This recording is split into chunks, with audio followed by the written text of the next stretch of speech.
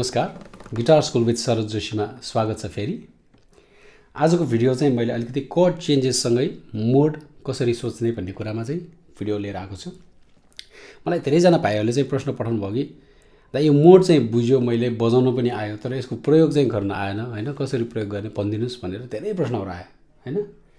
त्यही प्रश्नको उत्तरमा चाहिँ मैले यो भिडियो बनाउँदै छु हैन। मैले अहिले भर्खर चाहिँ चारवटा कर्ड भएको एउटा प्रोग्रेसन लिए, जसमा चाहिँ कर्ड थियो ए माइनर, अनि जी, अनि एफ, अनि ई7 हैन। तपाईले सुन्नु भएकोलाई धेरै नै हैन कमन प्रोग्रेसन हो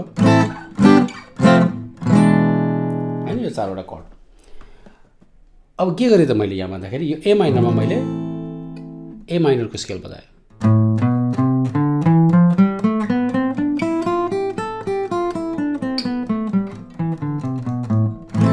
ए माइनरको स्केल भनेको चाहिँ A B C D E F G ए हैन। फेरि यहाँबाट मैले नेक्स्ट अक्टेभमा सेम नोटहरू बजाएँ, A B C D E F G ए भन्दाखेरि ए देखि ए सम्म कुनै पनि शार्प छैन, कुनै पनि फ्ल्याट छैन, जस्ट अल नेचुरल नोट्स। त्यो चाहिँ ए नेचुरल माइनर स्केल पनि भन्छ हैन, अथवा कसैले ए माइनर स्केल भन्छ, सिम्पली त्यो हो। तर मोडको हिसाबले कुरा गर्दाखेरि चाहिँ यो चाहिँ यसलाई एओलियन मोड भन्छ हैन। हामी सबैलाई थाहा छ कि एओलियन मोड भनेको चाहिँ 6th डिग्रीको मोड हो। भन्दा ए भनेको चाहिँ यो C स्केलमा C D E F G ए भन्दा सी मेजर स्केलको 6th नोटमा बिल्डअप भएको मोड हो यो हैन।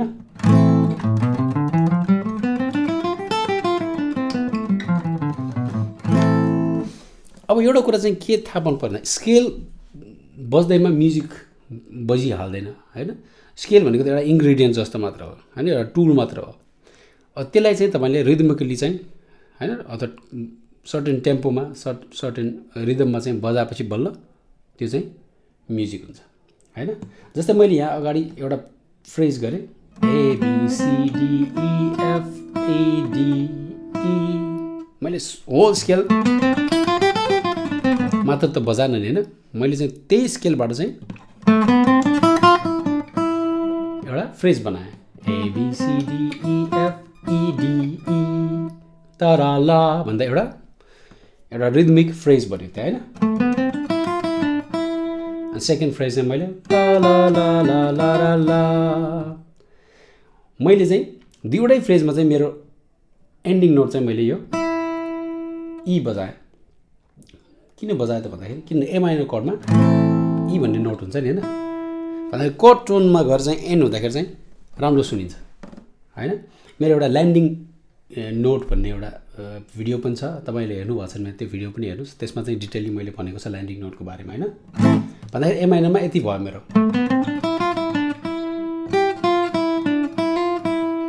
सेकेन्ड कर्ड चाहिँ जी हो।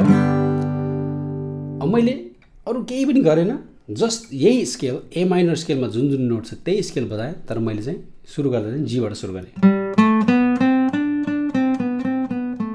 यसरी जी A B C D C B यसरी हैन।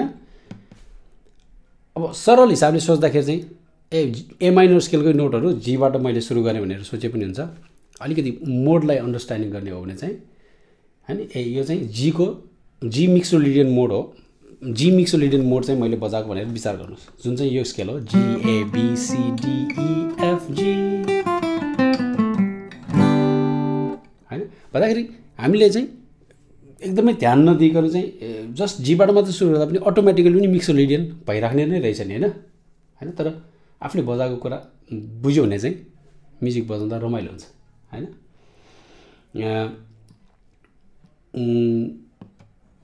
अर्को एउटा कुरा चाहिँ यो जीबाट बजाउँदा राम्रो किन हुन्छ त भन्दाखेरि, किनभने यो जी ए बी सी डी बज्दाखेरि यो नोटहरू चाहिँ डाउन बिटहरूमा पर्छ, त्यही भएर राम्रो सुन्छ हैन, उल्टो उल्टो जस्तो सुन्दैन।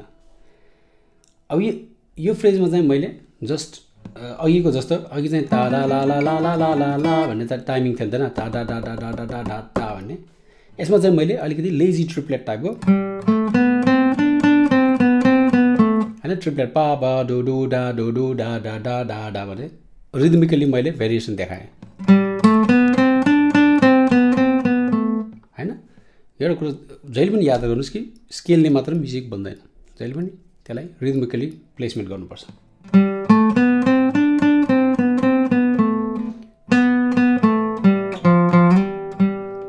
हैन मैले स्लाइड गरेर जी मा आए जुन चाहिँ फेरि जी को चाहिँ कॉर्ड टोन हो हैन। यो यसमा चाहिँ रुट नोट भन्यो। सेकेन्ड फ्रेज मैले इभन बी बाट सुरु गरे जुन पनि जी मा छ हैन। अब एफ मा जाँदाखेरि हामीले झन्डै झन्डै गेसै गर्न सक्छौं। के हुन्छ त भन्दाखेरि मैले एफ बाट बजाएँ F G A B C D यसरी ए एफ। यहाँ चाहिँ मैले पुरा स्केल बजाएँ तर अगेन रिदमिकली चाहिँ ठाडै नबजाइकन लेजी ट्रिपलेट टाइपको बजाएँ। अर्को एउटा कुरा तपाईले याद गर्नुभयो कि भएन, मैले यो जी मा बजाउँदाखेरि जुन रिदम बजाएँ त्यही एक्ज्याक्ट रिदम मैले एफ मा पनि बजाएँ। भन्दाखेरि रिपिटेसन हैन, म्युजिकमा रिपिटेसन भन्ने कुराले एकदमै मान्छेलाई चाहिँ कानमा पर्छ। त्यो किनभने सुनिसकेको हुन्छ नि, त्यो चिनेको कुरा जस्तो हुन्छ क्या। कहिले नोट रिपिटेसन हुन्छ भने कहिले चाहिँ रिदम रिपिट हुन्छ। यो केसमा चाहिँ रिदम रिपिट भयो। जस्तै यहाँको रिदम चाहिँ मैले नोट नगर्ने भयो कस्तो हुन्थ्यो त पा पा पा पा पा पा पा पा पा पा पा पा पा पा पा पा पा पा पा त्यो भने यहाँ चाहिँ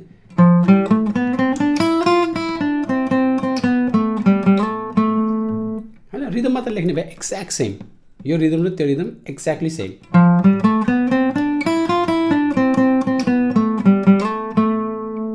यहाँ चाहिँ मैले ए मा गएर एन्ड गरेँ जुन पनि एफ को कॉर्ड टोन।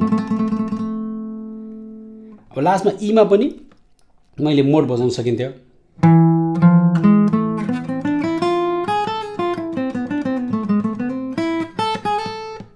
जुन चाहिँ नर्मली चाहिँ अब ए माइनरको स्केलमा चाहिँ ई भनेको माइनर हुन्छ, तर मैले यहाँ E7 बजाएँ जसले गरेर यो जी शार्प भन्ने नोट आयो। त्यो किन गर्छ भन्दाखेरि त्यो चाहिँ सेकेन्डरी डोमिनेन्ट क्रिएट गर्नलाई गर्छ। त्यसको बारेमा पनि अरू भिडियोहरू बनाएको छ मैले, सेकेन्डरी डोमिनेन्ट हैन, हेर्नुस्। अथवा सरल भाषामा भन्दाखेरि चाहिँ E7 बाट ए माइनरको मोसन चाहिँ अलि एकदमै क्याडेन्स जस्तो सुन्छ हैन, किनभने क्याडेन्स भनेको त्यो एक्सपेक्टेसन हाई गरेर रिलिज गर्नु हो हैन। भन्दाखेरि यो मोडमा चाहिँ ई एफ आयो। अब जी नआइकन चाहिँ यो जी चाहिँ जी शार्प आयो हैन। नर्मली बजाएको भए फ्रिजियन भन्थ्यो, यो जी शार्प राखेर बजाउँदा कसैले स्पेनिश फ्रिजियन पनि भन्छ हैन। अथवा धेरै जसो मान्छेले चाहिँ सरल ए हार्मोनिक माइनर भनेर सोच्छ, तर वास्तवमा चाहिँ त्यो ई बाट चाहिँ जी शार्प एउटा मात्र थपेर त्यही ए माइनर स्केल बनाउनु। E F G नबजाइकन G sharp A B C D E F G sharp ए भन्दाखेरि जी जति थियो त्यो सबैलाई मैले जी शार्प बनाइदिएँ। किन भन्दाखेरि कर्डमा पनि जी शार्पै थियो हैन। यो चाहिँ हार्मोनिक माइनरबाट आएको मोड हैन। तर मैले यहाँ चाहिँ यो पिसमा अघिको पिसमा चाहिँ मैले अरू सबै चाहिँ मैले स्केल जस्तो बजाए पनि E7 मा चाहिँ मैले त्यो गरिनँ। E7 मा चाहिँ मैले के गरेँ भन्दाखेरि E7 को मैले आर्पेजियो बजाएँ हैन। आर्पेजियो भनेको चाहिँ कर्डको चाहिँ टोनहरूलाई चाहिँ एज अ मेलोडी बजाउनु टुक्रा टुक्रा गरेर, ब्रोकन कर्ड भन्छ कसैले हैन। E7 कर्ड भित्र हुने नोटहरू भनेको ई, जी शार्प, बी र डी हैन। यहाँ बजा पनि हुन्छ। अनि त्यसपछि त्यही कुरालाई मैले रिपिट गरेँ हैन। ई G sharp be D E G sharp be D E यहाँसम्म गएपछि अनि मैले चाहिँ E7 कर्ड बजाएँ, जस्ट कर्ड ए माइनर कर्ड हैन। भन्दा टोटल मेलोडी हाम्रो यस्तो पक्नु एकछिन यो E7 मा मैले डाइरेक्ट नबजाइकन मैले त्यहाँ पनि रिदमिकली एउटा भेरिएसन गरेँ। के गरेँ भन्दाखेरि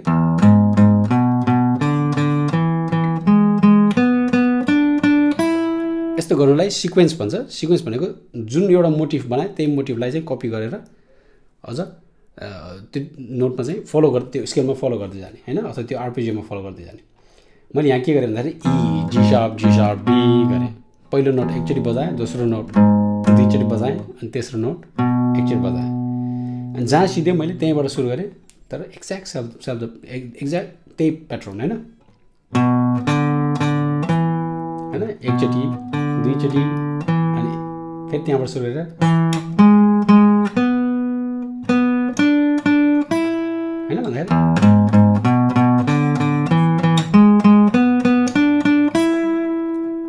होइन यसरी रिदममा बाँध्दाखेरि चाहिँ म्युजिक हुन जान्छ होइन। त्यही सिम्पल आइडिया नै।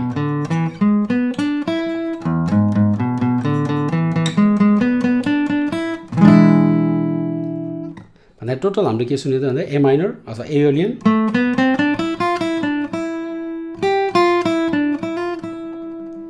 अनि जीमा मिक्सोलिडियन,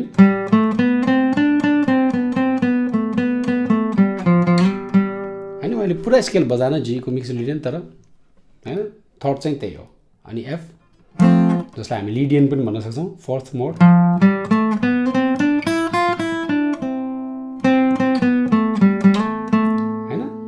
जी यो चाहिँ एफ लिडियन भयो। अनि ईमा चाहिँ हामीले आर्पेजियो बजायो।